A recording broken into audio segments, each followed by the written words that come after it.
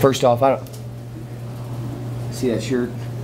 Want to thank everyone that came out yesterday to the cancer clinic we had beforehand. Had over 100 kids there, so I want to thank all the kids and all the parents that came out. Brett Robbins, one of my coaches, did an incredible job getting everything lined up. Him and his wife took care of everything, so appreciate the job they did. You guys know that it's blue for a reason, so it's not meant to be purple. It was meant to be blue. You guys know and aware that Kelsey Motley battling cancer right now. So this was for her, and the proceeds are going to go to her. So everybody that supported it, we truly appreciate it, and hopefully lifts her spirits a little bit. So want to thank everyone for came out, because wrestling is it is a tight-knit, close community. It is like family. So appreciate everyone that supports us and also supported her. So I want to thank everybody who did that. Rolling Forward also want to tell you guys they sponsored 20 kids to be able to go to the camp. So pretty cool thing that they did. They always sponsor and find ways to support our program. So always send a shout out to Rolling Forward and everything they do. And then the idea for this came from Bill Bales. He's done a co-wrestling a few times. And he's been fighting cancer for about 5 years now, and he's going through chemo again. So if you could send some prayers his way. He was at the meet yesterday, helping out any way he could. Is a huge supporter of our program and is an inspiration to us. So if you know Bill or don't know Bill, certainly start adding him in your prayers, because he'd certainly appreciate it. As far as the meet goes, obviously, I mean, you can look on the scoreboard and see that it was a lot different. And I guess I'm more pleased with how we got to 29-9, and some things that we talked about being able to do, fighting to stay on top a little bit longer, a little bit of hustle things, some things that really they're not like a skill area. It's just I'm making up my mind, and you know, a couple spots really stick in my head. If you watch Hodges' match, you know, he's in a 1-0 battle.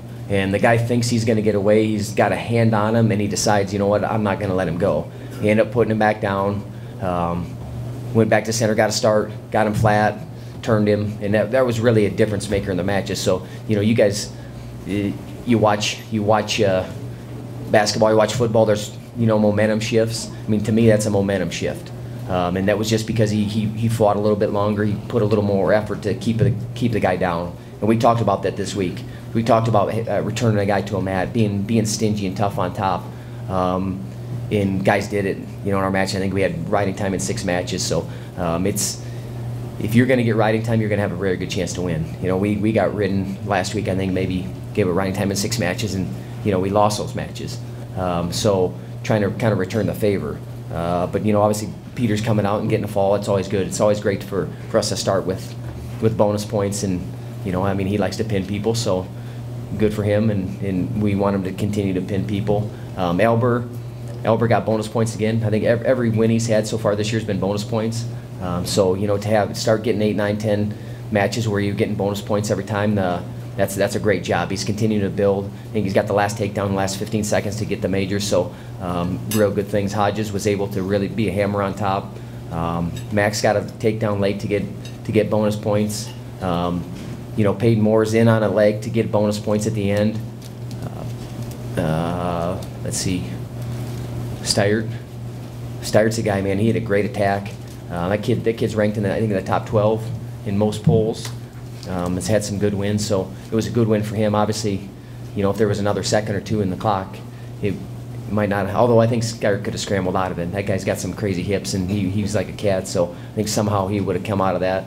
But that's where you want to continue to build your lead. And he wasn't very happy with himself because he didn't close out the match, but you know, was still able to get his hand raised against a good guy. Still building confidence there. Lujan's a little bit of a magician. I mean, sometimes, like, how does this guy get out of those things? I mean, obviously we'd like to have him in on the legs a little bit more, but you know, still finding ways to get the job done as a freshman.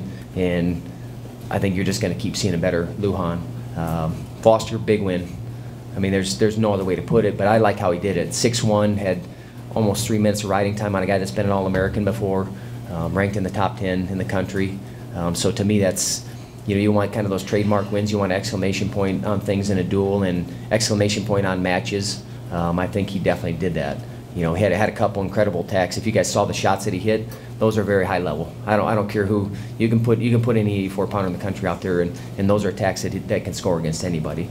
So you know, obviously we have a good problem there with two very, very, very capable guys who both want to be the guy, and that's a great thing. Bartel, obviously he's battling, man. He's going out there and he's a warrior for himself and for the team. So and then JJ, we didn't need to have him wrestle. He dinged up a little bit, and if you can give a guy a break, you give a guy a break. So other than that, I thought the response was good. We had a good week of training, and guys responded to it. Some of the things that we talking about doing, they did them. So that makes me pleased as a coach, and now we just got to keep raising our level. UNI Open this week will be a good event. I mean, there's no doubt about it. I know Missouri and Illinois, as far as I saw, are bringing their full squads, and they're both, you know, obviously Missouri's a top five team in the country. I would imagine everybody that's healthy is coming. I saw that Martinez put on Twitter that he's coming. The guy's a two-time defending national champion. Obviously a very fun guy to watch. I think at 65 alone, there's going to be, you know, at least 3 ranked guys and highly ranked guys. So it'd be a good event to get out to. Be a lot of good wrestling.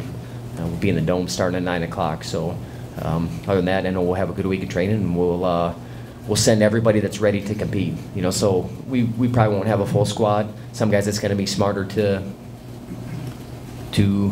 get them ready for Wisconsin, and then we have a little break, and then we get ready for the Southern Scuffle. So kind of thinking ahead on some of our guys. So a few guys probably won't be in the lineup, but we're gonna have close to everybody competing this weekend. So any questions?